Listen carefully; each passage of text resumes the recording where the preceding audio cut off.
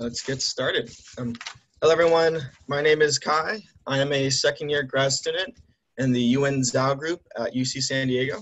And thank you all for attending today's installment of the Polariton Chemistry webinar series. Before we begin, I'm pleased to announce that in the US, after pushback from the universities, the Department of Homeland Security has decided to rescind their previous policy that would have forced international students to leave the country if their schools had provided only online courses due to COVID-19. We applaud the swiftness to take action by universities during these difficult and confusing times. So returning back to the normal program, we once again want to remind you that the Journal of Chemical Physics is hosting a special topic issue for Polariton chemistry. Again, we encourage you all to contribute to this special issue. The submission or the deadline submission is October 16th. And then to stay up to date with these webinars, please follow our Polariton Chemistry online community Facebook page. And this page also serves as a way to communicate with other scientists in the field. So please feel free to post or discuss any papers or talks that you find interesting. We also have a Polariton Chemistry webinar YouTube channel, which we upload all of the webinar talks to. And here you can rewatch your favorite talks, or if you were unable to attend a talk, you can watch it here as well. Today's webinar is the first installment of our postdoc spotlight, where we have two speakers give each 25-minute talks. For our next installment, we'd like to call for applicants from across the globe, so anyone can apply. Please submit an application through this website by July 21st, 11:59 p.m. Pacific Standard Time. Once we collect all the applications, we will then hold an online vote through which we will choose two speakers to give a talk on August 19th. And again, anyone is welcome to apply.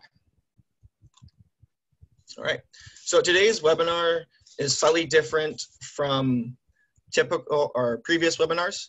Typically, we encourage attendee participation during the talks, but today, to ensure that both speakers have ample time to complete their presentations, we ask that you reserve your questions for the end of each talk, where we will hold a 5-minute Q&A session. And so during this session, you may use the raise your hand option to ask your questions verbally.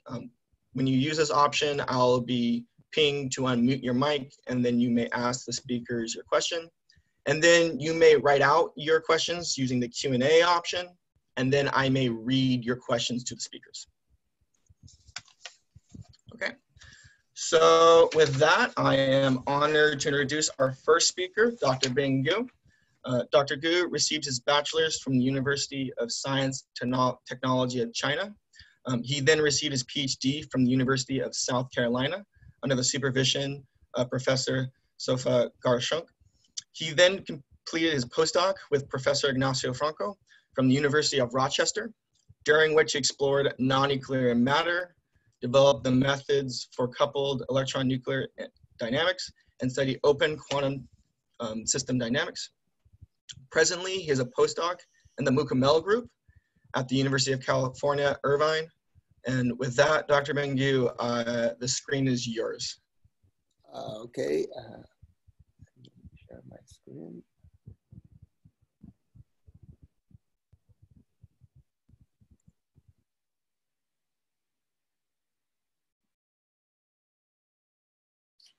Oh, sorry. So, can I speak now? Or? Okay, so thanks Kai for a nice introduction. Thanks Wei and Joel for the invite. So today I'm going to talk about our work on using the strong coupling to manipulate the photochemical process. So let me start with a few words about these optical cavities that we have seen during essentially all our all the previous talks. So the simplest optical cavity is made of two mirrors with high reflectivity. So in this, so we sort of have some sort of confinement of the electromagnetic field of the light inside the cavity, and this boundary condition gives us the discreteness of the mode, that what we call the cavity modes. And then there are other types of cavities that can do similar type of confinement to the light. And we have seen a beautiful example of this plasmonic cavity of a nanosphere in surface. So typically we distinguish this weak and strong light metal coupling regime. So imagine we put a molecule, that's an excited molecule in the optical cavity. And then what happens is that it will emit a photon to the cavity mode, and then it goes back to ground state. And if it leaks out of the cavity, the photon leaks out of the cavity, then we say this is a weak coupling regime. But if the photon is trapped long enough that it can re-excite the molecule, then it just to go back to the original state. And we can imagine that this process can go back and forth for many cycles before the photon eventually escapes the cavity. And this is what we call this Rabi oscillation of the energy exchange between material and cavity mode.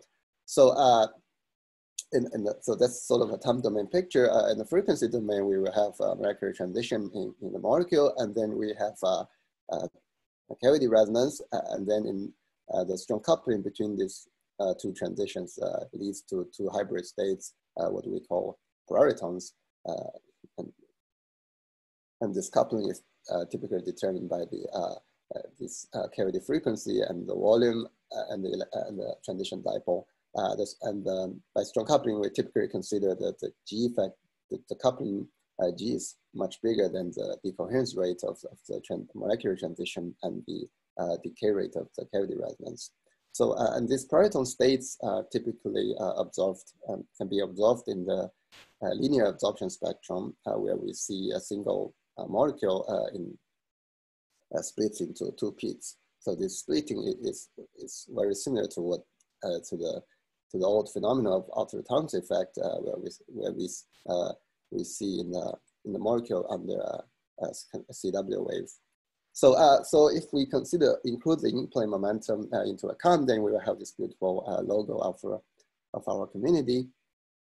So over the last 30 years, there has been a huge development in the direction of going in the direction of stronger and light metal coupling. So these two dashed lines basically marks two different regimes. So I think 10⁻⁻1 is typically what we consider as strong coupling, and then the G equal to the cavity frequency, I think people call it deep coupling. Okay, so this concept of strong coupling and polariton is not entirely new, as we can find the literature in the 70s using atomic systems. But it is relatively new that when it enters the chemistry world. So I think the first paper is back in 2012, where we can is shown by Abelson group that we can see the strong coupling effects on the chemical reactions. So I think the first example is the first photoisomerization of this molecule, where they show that the chemical reaction rate is modified by the strong coupling. More recently, there's an example of using vibrational strong coupling to reverse the selectivity of this reaction. So basically, without cavity, product 1 is favored, and then with the cavity, the product 2 is favored. So going to our focus here, we are going to see how can we take advantage of the strong coupling to modify a passage through conical intersection dynamics. So so basically, a conical intersection is a point where the energies become degenerate between two different surfaces. So for example, so this is a surface for the Pearson model that has been developed by a Domkin group. And we see that there's a conical section between the S1 and S2 surfaces. And this surfaces is how we typically understand photochemical process. And this presence of conical section marks a breakdown of the adiabatic approximation or Oppenheimer approximation. So, so this model that we consider here contains 3 electronic states. and also two vibrational modes. It's a minimal requirement to describe conical intersection dynamics. So the sort of outline of this of the next 10 minutes or 20 minutes is how can we manipulate the conical intersection dynamics by optical cavities, and how can we observe such changes in using nonlinear spectroscopic technique. And the last part, if we have time, we want to talk about how the collective effects come into play of this polariton dynamics. So let's, before we put this molecule into the cavity, let's see how the pristine photochemistry of this molecule looks like. So basically, the molecule stays in the ground state initially, and then there's a photoexcitation process takes to the S2 state, and then it starts to move along the S2 surface until it hits the conical intersection. So basically, the conical intersection, around the conical intersection, there's a strong nonadiabatic coupling so the adiabatic approximation breaks down. So we will see a transition from the S2 to S1 state, and then the dynamics happens. The part of the dynamics happens on the S1 state. So now let's put the molecule in the cavity. Here we assume the cavity coupled to the S1 to S0 to S1 surface, S1 states. And what we do is to solve the time-dependent Schrödinger equation for the entire system exactly. So the four-wave function is expanded in a complete basis set. So of course there's a huge parameter space one can explore for the cavity frequency and the coupling. So I just want to mention a particular regime where we find very interesting. So basically, here the cavity frequency is in resonance, is close to resonance with the transition frequency at the conical intersection. Okay, so it's not at the Frank Condon point, but at the conical intersection point. So so this summarizes, the left two figures summarize the dynamics of the polariton dynamics and the pristine dynamics. So basically, without the cavity, we see that there's there's a relaxation to the S1 state in about 40 femtosecond. So this is a really ultra fast process, and then there's no ground state population during this process because the ground state is detached from the two excited state surfaces. But when we turn on the coupling, then we see first of all, we see a suppression of the population transfer to the S1 state, and then we see a huge rise of population in the ground state. So so how do we understand this polariton dynamics? So we would like to have a simple picture of what is going on. So so there has been an extension of the original Born-Oppenheimer approximation to understand polariton dynamics. So the idea is that, so original Born-Oppenheimer approximation is to separate the motion of electrons and nuclei because electrons move typically faster than the nuclear motion. But here we have the extra degrees of freedom that the electrons gets a friend, which is a photon. So, but since we are interested in the electronic coupling stream, so photon, we can imagine photon moves in the same time scale as the electrons. So basically we can group electrons and photons together and still apply the adiabatic approach, like Born-Oppenheimer approximation. So in the end, we have this polaritonic Hamiltonian that has a parametric dependence on the nuclear configuration. So this is basically the original Born-Oppenheimer Hamiltonian plus the cavity and plus the molecular cavity coupling that also parametric depends on the nuclear configuration. And then the nuclear dynamics can be interpreted in terms of using these surfaces. So essentially what we are doing is that we fix one coordinate and then we diagonalize the polaritonic Hamiltonian, obtaining those polariton states, and then we connect all those points and we get these polariton surfaces, and then the nuclear wave packet move on these surfaces.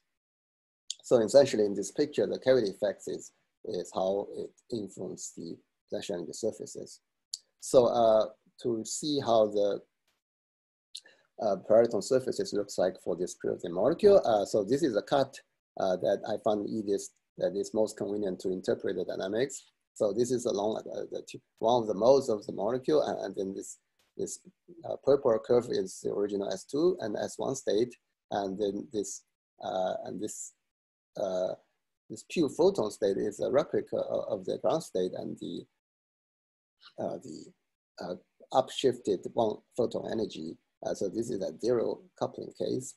Then when we turn on the coupling, what happens is that the original conical intersection in the adiabatic surfaces has disappeared, but instead we can create two new conical intersections that is between polariton states. So we'll call this a polariton conical intersection. So this polariton states is a linear superposition of the molecule in the S1 state, zero state, and there's excitation in the cavity, and then the molecule in the S1 state, and there's no excitation in the cavity. And so then okay, so the position of this polaritonic conical intersection actually can be tuned by if we change the coupling strengths. And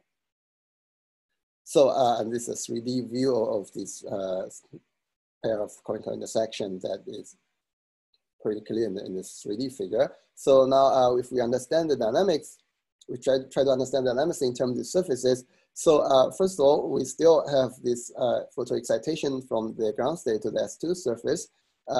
And this process is not modified by the cavity because the cavity is detuned from the quantum vertical transition region. But then it starts to move, and before it hits the original conical intersection, which is about here, it will hit this polaritonic conical intersection very fast. So this basically saying that the relaxation will happen much faster. And then, of course, the conical intersection will mediate the transition to the upper polariton surface. And then what we see is that the wave packet starts to move in the upper polariton surfaces. So, and this explains, first of all, why we see a faster relaxation when we have this strong coupling, and then also why we have this a rise of the ground state population, because this polariton surface contains part the S0 and one photon in cavity state. So we'll see a population in the S0 state, and this is how the wave packet comparing to the barrier dynamics and the cavity dynamics. So as we see here that in the cavity case, the distribution of the nuclear configuration is much narrow. That's as we expect, because the energy is partially contained in the cavity mode now. Okay, so we can also couple. So one thing we have not considered is these external decoherence that basically we have not considered effects of a bath. If the reaction happens in a condensed phase, so we typically have an external environment that can introduce electronic decoherence to the electronic superpositions in the molecule. So other than the vibrational mode that has already been included in the model. So for this we can include a harmonic bath, which consists of a continuum of harmonic modes, and they're coupled to the full polariton system. And this whole set of a system can be solved by coupling the time dimensional equation to a method called hierarchical equation of motion. So, but the important message here is that even with, so this lambda is basically the quantity that characterizes how strong the system-based coupling is. So basically, with the G equal to 120 milli-electron volts, and this is 240, we're sort of in the weak coupling regime now, but we still see that the cavity control is pretty robust to the decoherence, at least for this regime that I was showing here. And for certain, so that in this case, some oscillations in the population gets destroyed by the environment. But overall, the cavity effects is still there. So the gray curve is the original without cavity dynamics, and the others are with cavities. Okay, so I think I will. Okay, maybe I will skip this part first, and then if I have time, I can come back to the transient absorption about transient absorption spectrum of the polariton dynamics. So I would like to talk about how is this scheme doable with many molecules, because right now so far we have been talking about a single molecule in the strong coupling regime. So the immediate question is if we have many molecules and each molecule is has a weak coupling, but overall we have this so-called collective strong coupling regime. So is this can we still able to see the Pareto effects here? So of course, with this exact quantum dynamics approach, we cannot go too far with many molecules, but we can sort of gain some useful insights by comparing a single molecule with two molecules, and we still consider this regime where the cavity is in resonance with the quantum intersection point.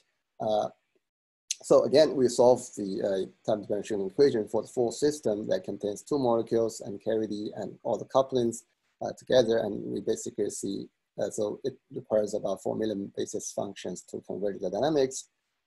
Okay, so so this summarizes the dynamics, a comparison of the single molecule and two molecule dynamics. So just want to point out two important things that is introduced by the extra molecule is that there's a enhanced effective coupling that we know that square proportional to the square root of 2. And this enhanced coupling does not come with free. It comes with a price that we have to pay is the collective dark states in the surfaces. So basically, the fact that there's a difference between a single molecule and two molecule with the same coupling, it shows that this effective, the enhanced effective coupling plays an important role in the dynamics. But on the other hand, that with a single molecule with a stronger coupling, we still see a huge difference here that basically tells us the importance of this effective dark states. So to see how this the basic level scheme shows up in the molecule, we can sort of have a simplified view of the levels. So if we imagine each molecule is a 3-level system, that's 0, S1, S2, then with two molecules, we can form this delocalized exciton states. That's a superposition of the original states. And then we have this bright plus states that couple to the cavity. And then we have this basic structure of the polariton states. Then we have this upper and lower polariton state which contain a dark state in the middle. And then we have this bright and the dark, delocalized exciton states. So of course, these were translated into surfaces in the molecule, but we can see the basic structure here. So this is a two-fold degenerate state, which comes from 2 plus and 2 minus, and then we have this upper polariton and 1 minus dark exciton state, and then this lower polariton. So the initial excitation goes, for two molecule case, goes to the 2 plus bright exciton state. Basically, there's one excitation shared by the two molecules, and then it starts to move on these collective surfaces. Okay, but while it moves, there's a relaxation already to the dark 2 minus state already, as we can see from this dark state population that there's an initial rapid rise of dark state population about 10 femtosecond. So and this of course comes from the vibronic couplings in the system. And now what happens is, so we have two wave packets now. One is in the bright exciton state, and this one is in the dark exciton state. Now the part in the bright exciton state, and we'll encounter this polaritonic conical intersection and move in the upper polariton surface.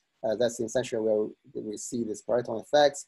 But this dark wave packet will keep moving until it hits this dark state conical intersection. And this dark state conical intersection is very similar to the original conical intersection. So, and then it will move in the dark states. So this picture is sort of confirmed by see a rapid decay of this population of the 2 minus state. Okay, so that's a basic picture of what we learned from the two molecule simulations. So I think the important thing is that there's a competition between the bright surface and the dark surface. But for this particular molecule, because the conical intersection is very close to the Frank quantum point, so it takes about 20 femtosecond for this internal conversion to occur. So so our feeling is that even we have more molecules and we have more dark states. So unless all the dark states relaxes in this 20 femtosecond, otherwise we should be able to observe this passage through the polaritonic conical section and to and see the manipulation of the cavity effect. So So how many minutes do I? You have like about like 5 or 10 more minutes. I was a little quick with the introduction, so you have a couple extra minutes to go ahead. Okay, then I just go back to the transient absorption with the polariton dynamics. So we try to see what is the signature of this polariton dynamics in the transient absorption spectrum. So this technique has been carried out by Wei group and by Shaul's group more recently. So basically, we have two pulses, and the pump pulse excites the sample, and then after variable time delay, the probe pulse interrogates the system to see what is change in the, and we detect the probe pulse to see what is the change in the transmission of the probe pulse. So for the pristine molecule, what happens is the pump pulse excites to the S2 state, and then initiating the photochemistry, and then after certain time delay, we will have the probe pulse coming, and then the probe pulse can do either excited state absorption, excite the system to higher excited state, or do a stimulated emission, goes back to the ground state, taking the system to the ground state. And this is what we see in the transient absorption. So we have this big stimulated emission peak at the, this is close to the original vertical transition energy, and then it starts to shift to the lower energy that corresponding to the wave packet motion. So these are the transient absorption for the polariton dynamics. So we don't see excited absorption here because we don't have higher excited states in our model. But for the polariton dynamics, so we see similar dynamics up to 10 femtosecond. This is the stimulated emission peak with a red shift.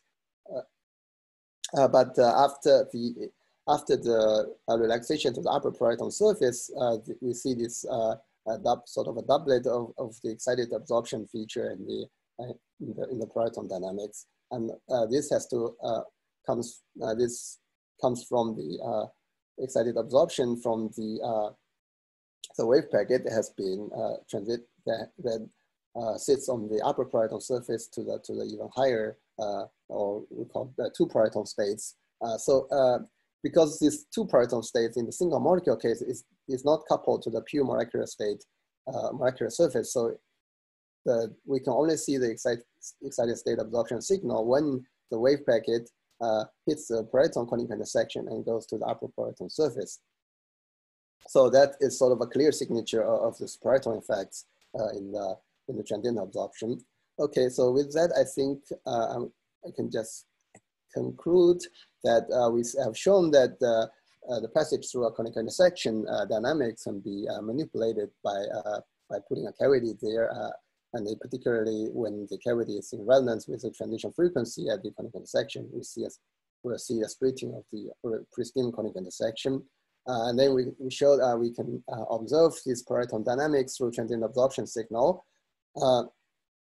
And when we have more molecules, we see a computation between the polariton effect and this and relaxation to the dark state. And so whether we will ultimately see polariton effects will determine how fast the dark state relaxation happens. So with that, let me thank you, my group. Oh, sorry. With that, let me thank my group members. Especially Stefano, that has been helped me a lot with we have everyday useful discussions every day. And then thank you all for listening. I'm happy to answer any questions. Let me go. All right. Thank you, Dr. Bengu. Just keep sharing your screen. We can't see your slides right now, but keep your slides up so we can refer back to them with any questions. Okay. We actually have a question through the Q&A option from Blake Simpkins. He says, hi, I believe you model coupling between the cavity and a dark exciton state. It seems this dark exciton would not couple to the cavity since it's dark. Would it be more relevant to experiments to have coupling to the upper bright exciton instead? Would the conclusions be the same? So, so can I see the question in the Q&A? Yeah, Q&A. So one thing is that this dark exciton state is not completely dark if we go to other region of the collective surfaces. So is this, okay, so yeah, so this is for the two molecule case, right? So it's only dark when in the particular cut I showed. So I assume it also couples to the bright dark exciton state in the other region of the, when there's a full configuration space of the molecule. Would it be more relevant to experiment to have coupling to the upper bright exciton state?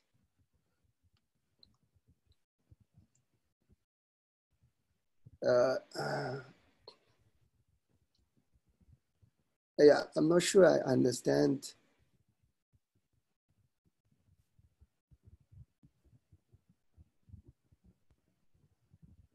I mean, the initial excitation is to the upper bright exciton, and then we see the dynamics happening. So I'm not sure if that answers the question.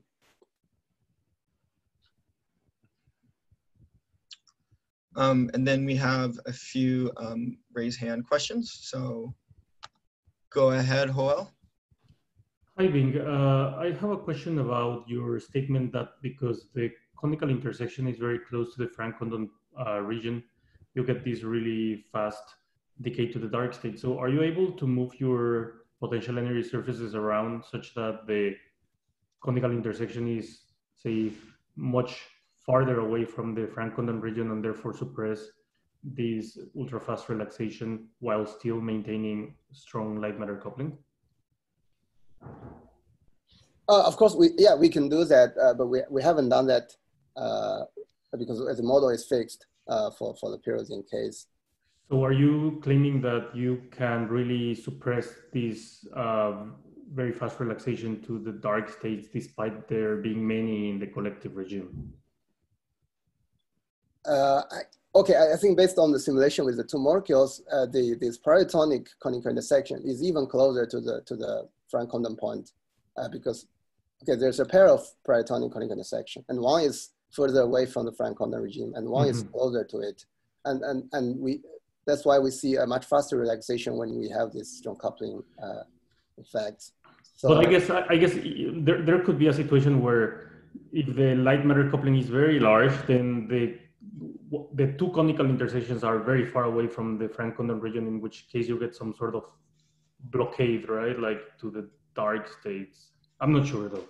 Yeah, I mean, if it completely relaxes before it hits the polaritonic conical intersection, then I expect we don't really see any polariton effects when we have many molecules. Okay, thank you very much. Very interesting. Yeah. And then we have another question from Luis. Go ahead, Luis. Oh, hi, Bing. Hey, Luis. Yeah, so my question is regarding your transient absorption spectra. I noticed that around 3 Bs or something like that, there is like, if you at intermediate Gs, you have a negative signal like around 3 EVs. Yeah. But when you increase the light matter coupling, right, you go from negative to positive. Could you elaborate on the origin of this behavior?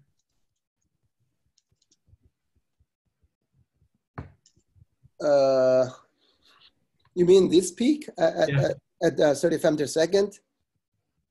Yeah, that's right. Yeah. Okay.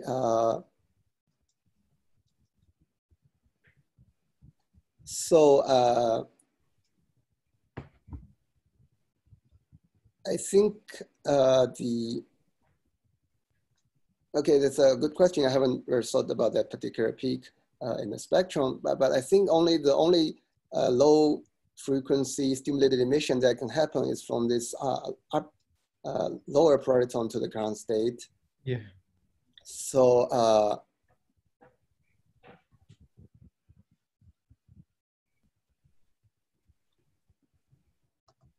so it could be that a certain coupling that this lower polariton population is also changed when we change the coupling strength. But I don't have a clear answer to this question. I can check the lower polariton population. Okay, yeah, we can talk later about it. Yeah. Yeah, thank you. Okay, so that will conclude our Q&A session for this talk. If you could please, Dr. Benguk, if you could stop sharing. Yeah. Thanks. All right, thank you once again. And then let me introduce our next speaker. Okay, so our second speaker today is Dr. Christian Arnardottir. Dr. Arnardottir received her BS from the Science Institute of the University of Iceland. She then received her master's from the Stockholm University and then received her PhD from the Nanyang Technological University in Singapore. Under the supervision of Professor Ivan Shaul. Today, she is a postdoc in the Keeling Group at the University of St. Andrews. And with that, Dr. Arnardottir, the screen is yours. Thank you.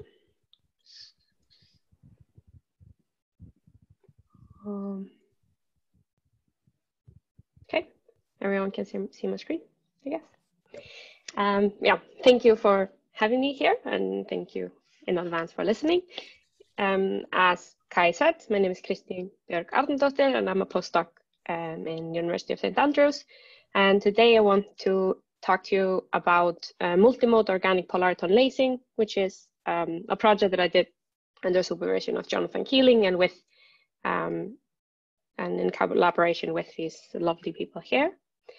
I will want to start with a little bit of motivation, like what kind of questions were we thinking about when we went into the direction that we did. The first thing I will mention is thermalization. So when we're looking at a polariton system, organic polariton system, there is always the question of, is this thermalized or is it not? Is it lasing or condensation or what? But if we want to have a model that fully captures this, we need to have the multiple photon modes, because thermalization is a statistical effect that is talking about how the occupation as a function of energy depends on the temperature.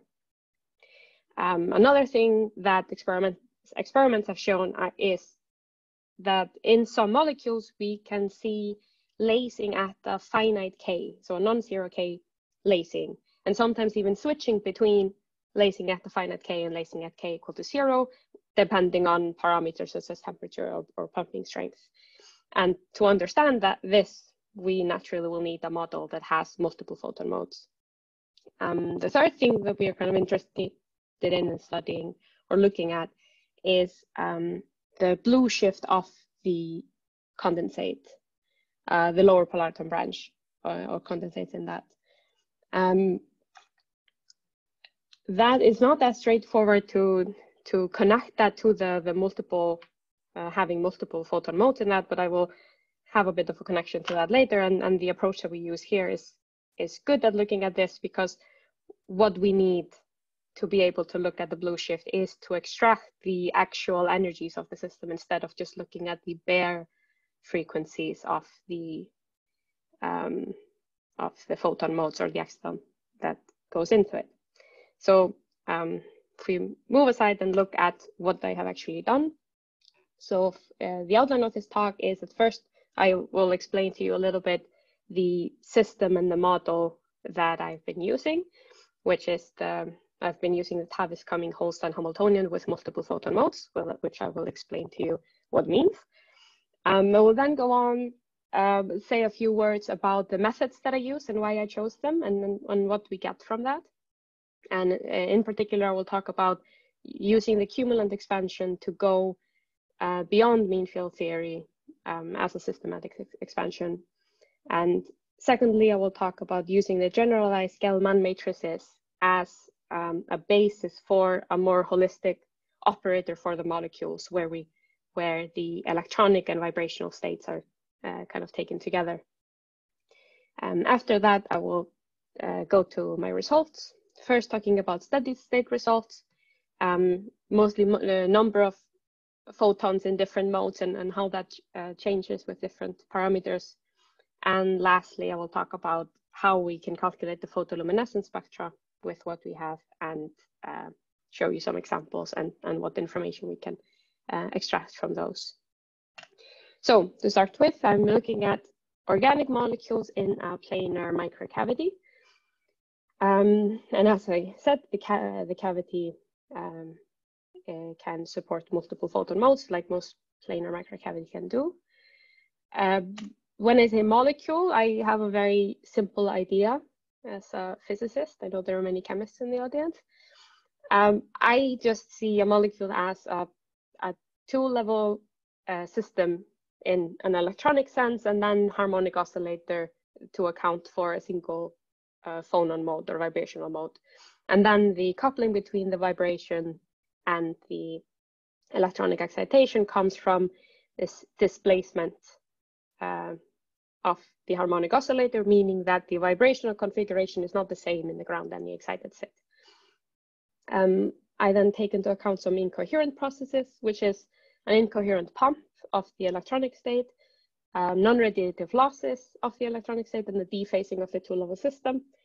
And then I also have thermal excitation and relaxation of the vibrations or phonons. And as I said, the cavity has almost a continuum of modes. We could say that there's always some finite size effects, which means that they will be quantized, but we will have many relevant photon modes in general, in many cases in these kind of cavities. So if we look here at the bare photon frequency, so this would be what are the photon modes of an empty cavity. And if we put that in resonance with the energy of the two-level system, and we turn on the coupling between these two terms, we end up with the familiar upper and lower polariton branch. And this is in the case of neglecting the vibrational sidebands, and that just for simplicity. And we can see when we look at these kind of dispersions, we can see that there are many photon modes, many wave vectors that are interacting with the molecules that might be having an effect. Might be having an effect on the system. So we need to account for all of these. But for high wave vectors, we will get that the upper and lower polariton branch are asymptotically going towards the bare photon and bare exciton energies, and the mixed nature of the polariton that we have close to the crossing kind of goes away, and we end up just with a bare photon and bare exciton. So those photon modes become irrelevant. So the excitons in that area is the dark states that is often talked about, and the bare photon modes, as I say, don't add much to the system. So what we introduce something that I've called omega max. This is the highest energy of the photon that we take into account, and that then sets some finite number of photon modes that we are looking at, and coupling to some number of molecules. So this is kind of the pictorial or cartoon version of the model. And if I show you what the mathematics looks like, the Hamiltonian is, as I say, a two-level system. This is just a Pauli operator, and then we sum over however many molecules we have. The vibrational coupling is, I take into account only one mode on each molecule, and then there's this displacement term here that makes sure that the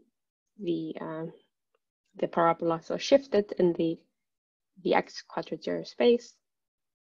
I then add the photon modes, and as I say, multiple photon modes, which is just summing over harmonic oscillator terms. And then the coupling between the two is through a use rotating wave approximation. So we just have the term of the sigma plus and AK. So increasing electronic excitation on one molecule and decreasing the number of photons in one of the modes, and then vice versa, summing over all wave vectors and molecules. Then the incoherent processes I take into account by using the Lindblad master equation. And here are the terms that I have explained to you before. So the methods that I use before I decide the method, I guess I should go back to what kind of questions do I want to answer. And the main question I want to answer is I want to be able to monitor how many photons there are in the different photon modes. And the kind of straightforward thing to do is using mean field theory. So taking the equation, taking the master equation that I wrote before and calculating the expectation value of the different operators. And in mean field theory, it means that anytime I have an expectation value in my equation that takes 2 or more operators, I split them apart, saying I only really care about the amplitude and phase of each of these operators by themselves. And this is not good enough in our case, because what happens is that the corrections to mean field go like the number of photon modes over the number of molecules that I have. And in the single mode case, we have just 1 over number of molecules, and it's easy to kind of think, yeah, we have a big system, this becomes very small, it doesn't matter. But in our case, the number of photon modes will grow when we take a bigger system. And generally, this is going to be a finite parameter. We have to go, this ratio will go like this ratio here, which is, so this is the effective photon mass, the confined photon mass, the splitting, the Rabi splitting, and the density of emitters in the 2D plane. And we can see, so if I have 0, if I want this to go down, I can take 0 photon mass, which is not confining my photon. The Rabi splitting is normally something that is fixed, and then the density, taking an infinite density doesn't make as much sense as just taking a large system. So this is generally going to be a finite thing. So we would like to be more exact than just throwing away the correlations here. And another reason to go beyond mean field, there are a couple of other things, is one, mean field theory throws away like thermalization or quantum fluctuations. So if we want to be able to look at small occupations in the photon modes, we need to go beyond mean field. And secondly, that if I want to calculate the photoluminescence spectra, I will need second order correlators, meaning things that look like this, so which I'm kind of throwing away in the mean field theory. So what we do is take a systematic expansion that is based on cumulant expansion. What are cumulants? So a cumulant average is kind of the correlations between the operators that you have that cannot be written as a combination of lower order correlations. So, and if you've used Feynman diagrams before, this is analogous to connected diagrams. So it's effects that cannot be taken, like that you cannot easily simplify by just adding up the lower order terms. And you can see that the first from the first term, that putting the second order cumulant to 0 gives us the mean field, gives us mean field theory. So what we do is just we take it one step further. We keep the correlations between sets of 2 operators, but we throw away the correlations between 3 operators at the same time. We say that the correlations between any 3 operators can be written as a combination of the correlations between the pairs. And so this lets us keep the quantum fluctuations, and this means that we will end up with second order correlators that are that we can then use to calculate the photoluminescence spectra. Yes, and then the question is, okay, so we have that the exciton, or the 2-level system, is coupling both to these vibrational modes and the photon modes, and it's kind of difficult to look at them both at the same time. So what we have done is looking at the molecule as a single thing that is then coupling to the photon modes. So as I said before, we have the molecule, we look at it as a 2-level system plus a harmonic oscillator. And now I'm saying, instead of looking at it like this, I truncate my harmonic oscillator. So I say, okay, instead of harmonic oscillator, it is an equidistant n-level system.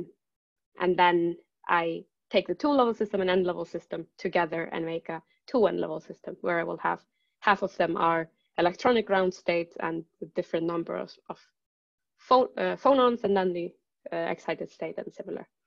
And so I have that these operators here now are of a higher dimension, and we use the generalized Gell-Mann matrices as a basis for this, because it gives us a straightforward way of writing tensors here, AI and BI, in a way that this becomes the Hamiltonian. So we hear sum over tensor indices is suppressed. And this also has another good thing, is that the generalized Gell-Mann matrices, which are kind of a generalization of the Pauli matrices to higher dimensions, that they let us that anytime we have two operators on the same molecule, they can be written as a linear combination of single operators, which helps us that if we're just keeping the second order terms, it means that we can keep every molecular operator on a single molecule connected to others. So to show you what I mean, I'll say that you can use the master equation that I showed you before and this Hamiltonian here to write down the equations of motions for all operators up to a second term. But because we have some symmetries of the Hamiltonian, and if we assume that we have many molecules that are homogeneously spread, we end up being able to write just these terms here, which is the expectation of single molecular operators that do not change the electronic excitation of a system. So it is corresponding to the sigma z Pauli matrices, the number of photons in each mode, the correlations between deleting one photon and making one excitation on a molecule, or vice versa with the complex conjugates, or the correlations between different molecules. So taking away an excitation on one molecule and adding it to another. Yeah, so we can write down the equations of motions for this, solve them, and find a steady state. If I go then to my results for that, first I'll show you here, this is the kind of phase diagram which tells us are we lasing or not. This is showing the total photon occupation for different positions of the lowest photon mode, so detuning of the dispersion, and the pump compared to the non-radiative losses for two different values of the Rabi splitting. And so the first case, we are somewhat in the strong coupling regime. There is strong coupling between the photon and the zero phonon line, so the transition that does not affect the number of photons. But when we go into the side bands, which is increasing the number of photons when you go down from excited state, we are outside of the strong coupling regime. So we get basically photon lacing here.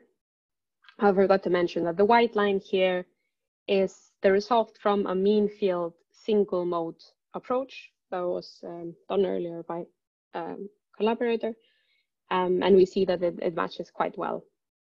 But the mean field was able to tell us either just like there is lacing or not.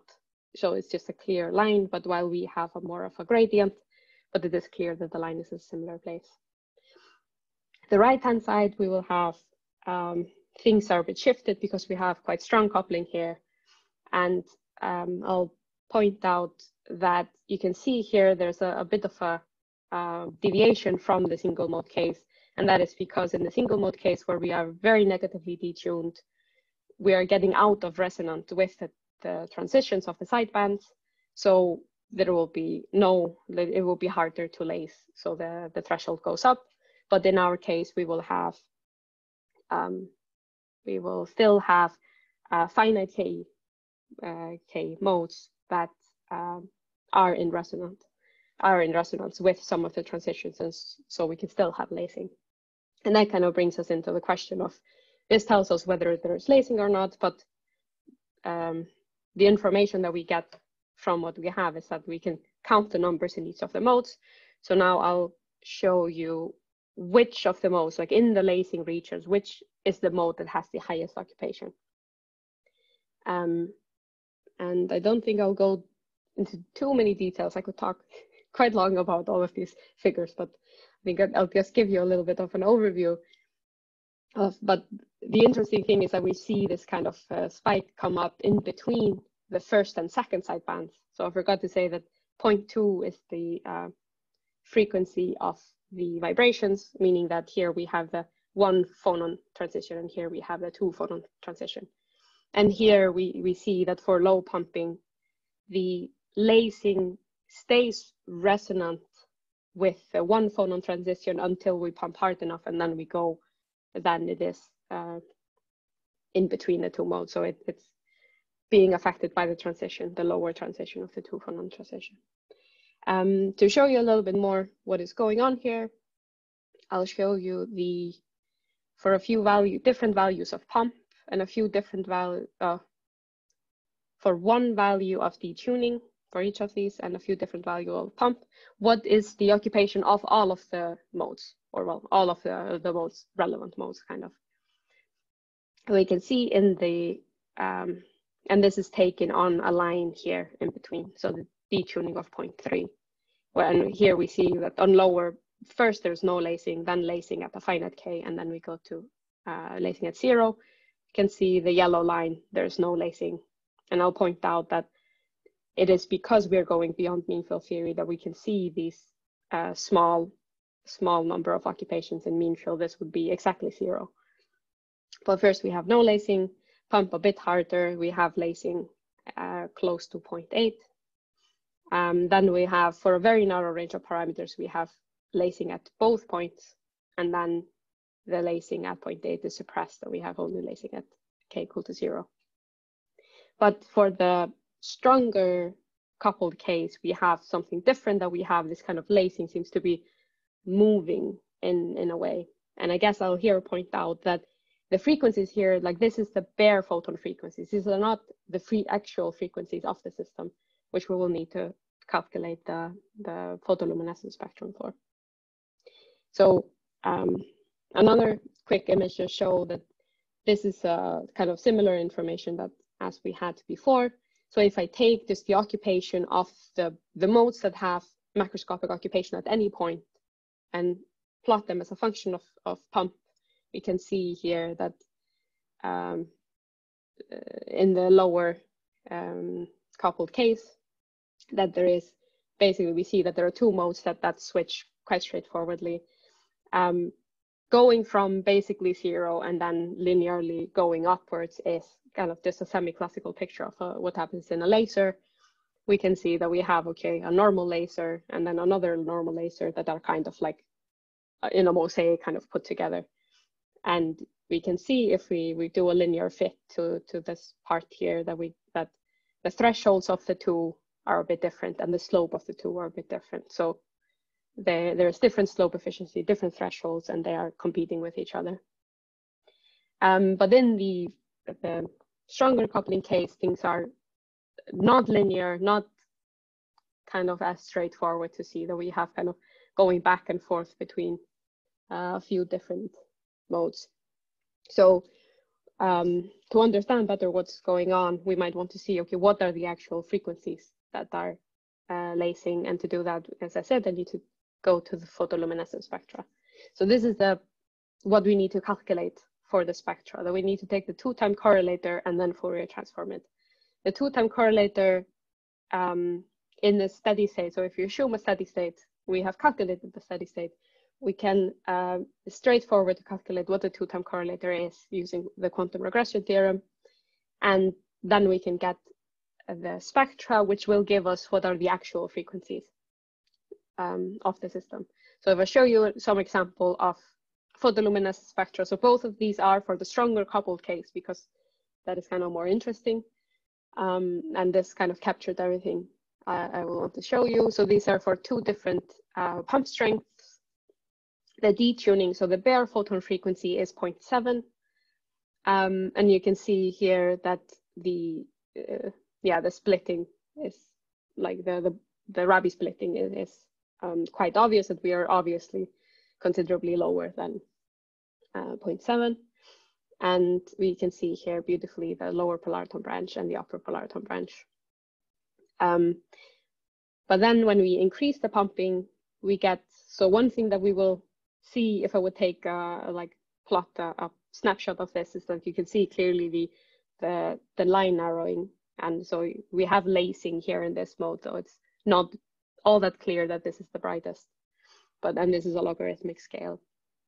But so we can see the lacing there, we can see the line narrowing, but more importantly, we can see here that there has been a blue shift of the lower polariton branch. So this is something that we can extract. We can see that, yeah, by pumping harder, we are shifting the lower polariton branch up.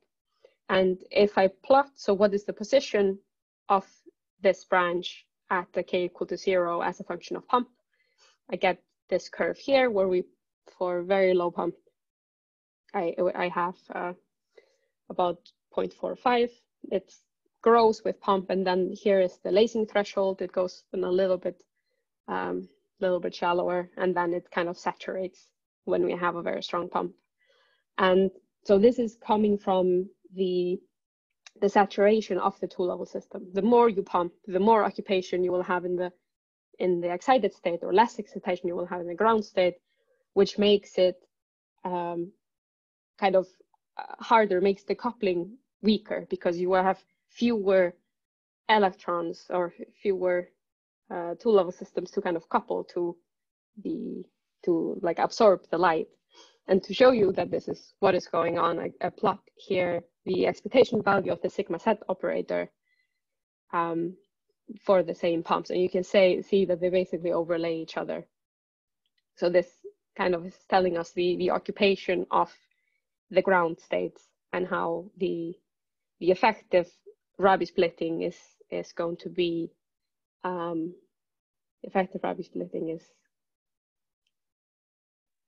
going to be proportional to the occupation of the ground state because of this. So we can see that, so this has been something that I've talked to people at conferences and see people mention that.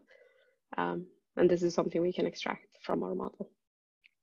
So if I just quickly thank my collaborator, so Jonathan Keeling, for my boss for this, and we were happy to collaborate with Päivi Törmä and Antti Malenin in Aalto University, and then Artem Strashko, which is now at Flatiron Institute and is a former PhD student of Jonathan Keeling, also contributed to this, and then my funding. And then I'll throw up my conclusion slide. And I'll mention that, so this work is in a preprint that is on the archive if anyone is interested, but I'm open for questions. All right, well, thank you, Dr. Arnaud-Dautier. Yeah, so we definitely have some questions here. Go ahead, Sandhana. Hi, so I have a question related to the strong coupling regime. So as you increase the pumping, you said first you lace at larger K values, right? And then beyond a certain, as you increase pumping even more, then you start lacing at the K equals 0. I'm curious whether the first starting point of the lacing, is that at the anti-crossing? So the lowest, I mean the largest value of K at which lacing happens. So in this case here, we will have the anti-crossing, if I have. So it is actually at the crossing of the first sideband. So actually the picture that I had here is like too simple. There should be more lines here to kind of to denote the sideband. So the transition that is going from here, the ground state here, and to the first excited phonon state here, kind of. So it is basically at the crossing of the first sideband, so the first transition that is not the zero photon one that is not the typical one, and the photon. Okay, so the first K sense? value is basically of the first sideband. Okay. Yes, yeah. Yeah, thank you. Right, and then go ahead, Matt. Hi, I have a question about the role of dark states in both the lasing and this photoluminescence, because I noticed it seems like at the region of anti-crossing there is some photoluminescence. Yeah, so in this kind of model, the dark states are kind of the ones that I will not have plotted here, because I will have very many molecules. So in these calculations, I have 10 to the 8 molecules, I think, and like less than 100 photon modes.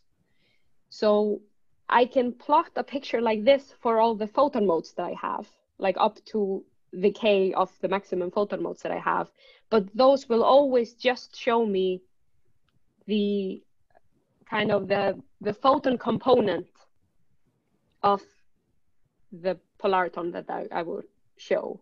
But there will always be, so there's going to be the number of molecules minus the number of photon modes that I have, which are then exciton modes, or like modes, like molecular modes, like a linear combination of the molecules that do not have any photon component. So that is going to be my dark states. But I was just wondering, yeah, sorry, go ahead.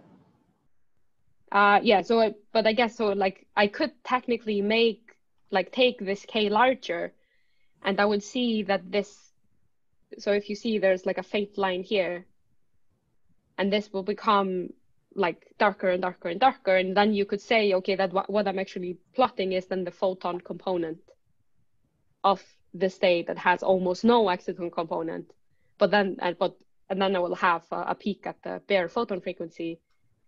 But if I would look at it from the other way, so the spectra from the point of view of the molecule, then I would have the opposite, that I will have a state that is just almost untouched, like so a dark state that is yes. Yeah. Have I answered your question? More specifically, I was wondering about the role of dark states and being an energy sink for relaxation for the different polariton states. I was wondering how the relaxation to dark states, since you have vibronic coupling and many dark states, right? I imagine relaxation in dark states would play a significant role in the spectrum, photoluminescence spectrum, as well as lasing, right? Yeah, so I don't have included relaxation towards the dark states, but there will be some occupation of the dark states as kind of there is occupation of all of the molecules. And if we look at the basis of like a linear combination of all of the molecules, some of those will couple to light and some not, and the ones that don't are the dark states. So they will be an energy sink. That is true. But I don't have explicitly decay into the dark states. Oh, okay. Thank you. Thank you, Matt. And then we also have a question through the Q&A option. Do you see that on your screen? I guess I need to. Oh, I saw it earlier. Okay. If not, I can. Oh, no, yeah, okay. Oh, yeah, I found it. Photoluminescence PL has not been experimentally observed from the upper polariton mode. So I guess this is a question on, or if I finished for people that haven't read it. So the question is that there hasn't been experimentally observed the photoluminescence from the upper polariton branch. And if my calculation proposed that we should be able to see it. I guess there are kind of two parts of this answer. One of them is that this is a logarithmic scale. So we definitely would have more occupation here in the lower polariton branch than the upper one here.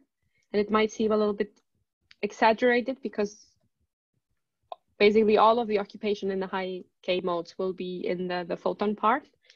And then secondly, I guess we haven't done that much experimentation with exact parameters. The parameters we're using were mostly picked because we were able to get an absorption and emission spectrum in a simple case that fit things that we have seen in experiments. So I don't have this plotted here, but we have, if I put very low coupling to light, we get like a nice peak, and then the sidebands look reasonable. But it could always be that we don't have high enough, that some of the relaxation isn't high enough, and that is why we're seeing occupation of this kind of higher energy things. So yeah, I wouldn't, I'm not going to tell experimentalists that they're going to be seeing this before looking a little bit more into making sure that the parameters are more realistic. But as I say, I think there's also, I think that if I would plot this on a linear scale, then this would just overpower everything, and you wouldn't be able to see this. So I mostly plot it in a log scale to be able to see the structure better. Does that answer the question? I think so. Yeah. Okay, so with that, that's going to conclude our. Oh, okay. I think I couldn't find the raise hand button. Can I ask a quick question? Sure.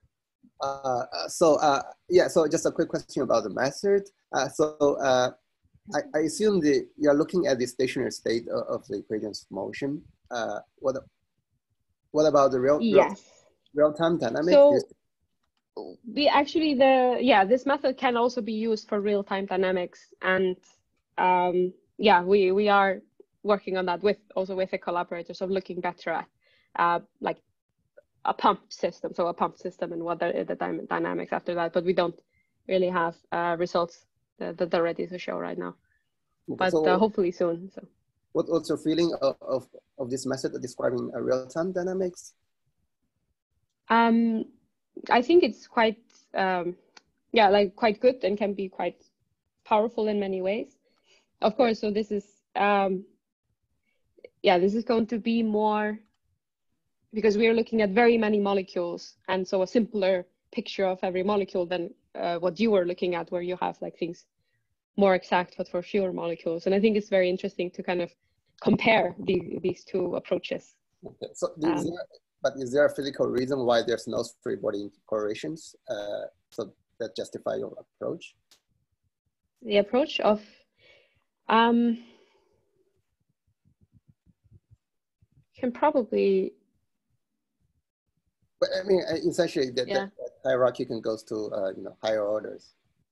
Yeah, like you could go to higher order, but it's like quite quickly the number of equations would increase quite drastically. So, but yeah, like there is, like you can definitely do this taking the next order. But the thing though is like if this approach isn't good, so then we're taking the next order of this parameter here. And if taking it to the second order isn't a good enough approximation, then I'm not sure if the third order would add that much. Okay, yeah. Thanks. So I think like taking it to the second order, we're already adding some new things like the quantum fluctuation, being able to do the photoluminescence spectra, while a third order would kind of drastically increase the work you needed to do, but it would give you a little, like just a small quantitative and probably quite small quantitative corrections.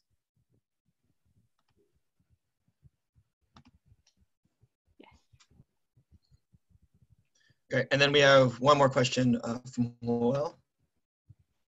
Hey, Christine, I really enjoyed the talk. I want to ask you a question. So first of all, the blue shift, you associated mostly to saturation of the two-level electronic system. So I imagine that the upper polariton will go down in energy, right? Is that the case? Yes, yeah. Okay, so now the second question I want to ask is a question of condensation. So, I mean, you said you were going to look at the photon statistics and see if, I mean, in the Okay, realistic so parameters that people utilize in these cavities, do the line widths of these molecules allow for such a thermalization? And if so, what are the characteristics of the molecules and of the cavities that would allow for that to be seen? Yeah. So yeah, I maybe I was overselling what I did a little bit in the beginning, but this method can definitely be used to look at the thermalization, but I haven't done it properly because while in this region you tend to get these kind of weird occupations that are that you have lacing at finite K or something like that, and so this does not look thermal, and like this does not fit the thermal aspect. So I haven't really been focusing on or looking for thermalization specifically. So I'm afraid I can't really answer exactly what but you would need. I guess all these effects that you're showing are very kinetic. So my question is like, what is what you need? Is it like a cavity that is lower in line width than the molecule, or does that even make sense to use, like a cavity that is lower in line width than the molecular line width? The molecule. I don't know. I'm not sure you would need that. I think, I guess one thing that I guess you would need is that the speed of thermalization, so the rate of the thermal thing needs to be fast compared to other things in the system. I'm pretty sure. Like that's the only thing I can think of. But as I say, I guess my question is, with organics, do you think that is possible? I mean, even though we can talk about it offline, but I'm curious about that. Yeah, I haven't looked into it enough to be able to fully answer, but it's something that I am interested in looking into at some point. Thank you very much. Okay, so that concludes our second Q&A session. If you could allow me to share my screen, Christian. Yes, sorry. Of course. Okay. All right. So once again, I want to thank both our speakers for presenting today's webinar, and I would also like to thank you all for participating and attending this webinar. And before we depart, I just want to remind you that our next webinar will feature guest speaker Claudio Gines from the Max Planck Institute. With that, thank you all.